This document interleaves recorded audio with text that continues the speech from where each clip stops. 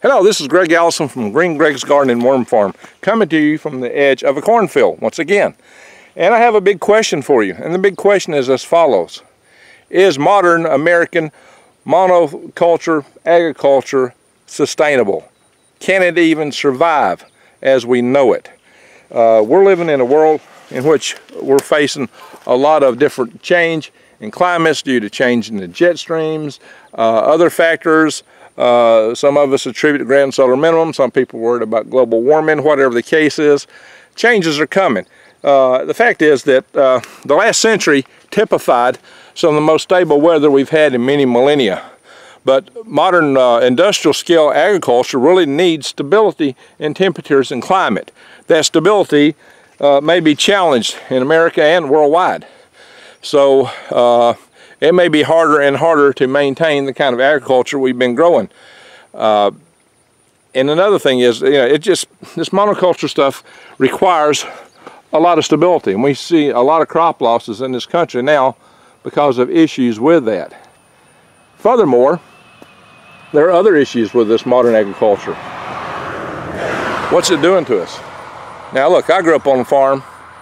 I spent 50 of my 59 years in farm country. I do farm. I don't farm monoculture agriculture though. I do market garden farming, worm farming, and I do aquaponics. And I love farming. I love farm people. They are really good people. But the problem is that a lot of things that we do in these practices are having huge impacts in the world. The glyphosate used in growing a lot of these crops appears to have effects on multi-generational effects on animals that could cause us some sustainability problems. We're already seeing it in worm farms. I mentioned that in a previous video. Also, the worst thing is what's happening to our insects. We're having an insect apocalypse, and that comes from the use of nicotinoid pesticides, and it's killing bees. Everybody's aware of the bees. Well, typically a windshield like mine would be covered with bugs. It's not this time of the year. What happens? I'm used to seeing bugs all over my windshield. They're not as many. I got some little flies, flying around me right now. We used to call lucky bees. But overall, the insect population is not what it was. And if you don't have the pollinators, how do you grow food? Is our agriculture committing suicide by killing off the pollinators it needs to survive, that we need to survive? And all the nitrates and all the results from the runoff from the farms is going down the Mississippi River to the Gulf of Mexico. And this will happen in other places where we have large-scale and industrial-scale modern monoculture agriculture. So what's happening with that? The Gulf of Mexico has a huge dead zone in it, and this may be the worst year of all. It's killing a lot of fish in the Gulf of Mexico, and it's making the beaches inhospitable in Mississippi. And right now in Mississippi, they closed all the beaches prior to Hurricane Barry coming in. So, and that's going to just make things worse. So what happens? I mean, agriculture is actually killing industries other than itself. It's killing the fishing industry. It's killing the tourism industry. It's having serious negative effects on other things. We need to find new ways to grow things. Now I'm here to tell you that we can feed half the world just from our lawns in North America. I mentioned that also in other videos, that 42 to 47 million acres you put it in the growing, and you don't have to have the high tech and all the chemicals. If you grow like the vase family in Pasadena, California, you can literally feed a couple billion people off that land. Now, all that said, I'm not anti-tech. Some people misunderstand what I'm saying. I have issues with the way we're employing technology. For example, this is what we call an annual crop. You have to plant it every year, grow it, then you have to take all this stuff down, and then they tear the soil up before they replant it each year. And so you're running tractors back and forth across this soil every year. A lot of the soil's eroding. We're mining our soil and it's washing away, which is also a challenge to sustainability. And it takes a lot of processing, and every foot of this ground is covered by tractors planting, harvesting, spraying multiple times each year. What if you could engineer genetically a crop that would actually grow a pre-annual up to a certain height, and they have annual sheets to come out that you just cut the tops off of. Now that would be a good application of genetic engineering.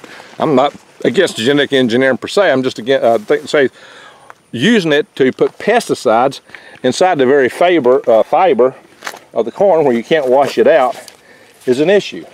The use of glyphosate is an issue. Yeah, to grow this way they need something, but maybe we're going to have to find other ways. And Mother Nature and our actions may leave us no choice. Without the pollinators, how are we going to continue? Really. Read up on what Einstein said about bees and how vital they were to our survival. Without pollinators, what do we do? If we're killing oceans like the Gulf of Mexico, what do we do? Clearly we need to rethink where we're at and how to do this. Again, the farmer is really the backbone of this country. A lot of people don't give them credit. But we've got to find other approaches to go forward. And given the sensitivities that we're going to find with this modern with the modern monoculture agriculture, they may have no choice. The variances in climate and other things, there could be problems. If the grid goes down, the power grid goes down, these guys can't get this seed. This seed is a genetically modified seed they have to get from a corporation. They got to get it from Monsanto, from Bayer, who bought them out, or other companies like that. They're not permitted to save it, to grow it. And it takes a lot of fuel to grow things this way. The grid down, this agriculture will not even exist. It will be gone. So, because of the potential for a power grid to go down, because of climate, environmental impacts, and what we may be doing to our pollinators, it's quite possible that not only is modern monoculture agriculture not sustainable, it may just die. We could one day see the end of it. Yeah, it is not too evident right here, me standing next to this prodigious cornfield, but it's going to have issues. I think probably bright minds will find ways to work around some of that, and that's my hope. But it definitely presents challenges. We have a lot of challenges, and the way to deal with challenges is to start to deal with them before they get too bad. The time to deal with challenges is now. So my recommendation is to prepare yourself personally. If you're a farmer, start thinking about what can I do. Game it in your head. What can I do down the road? How can I work around this? How can I develop a more sustainable future? If you're a market gardener like myself, smaller scale farmer, then you've got a lot of ideas probably how you can go about these things. If you're not growing your own food, start growing your own food. And you can buy the seeds from True Leaf Market below to make your farm truly sustainable. Buy heirloom seeds from them, and to recycle your waste so you don't have to buy fertilizers and all those things. Buy worms. I sell worms. You can make your own compost, worm tea. I got videos on worm tea. So, and I sell worms, greengregs.com below. And look, since the prices of food are expected to shoot way up, right now is a great time to buy your prepping supplies. Check My Patriot Supply below. And again, please subscribe to my channel. Please click the update notification bell for future updates, and thank you for watching.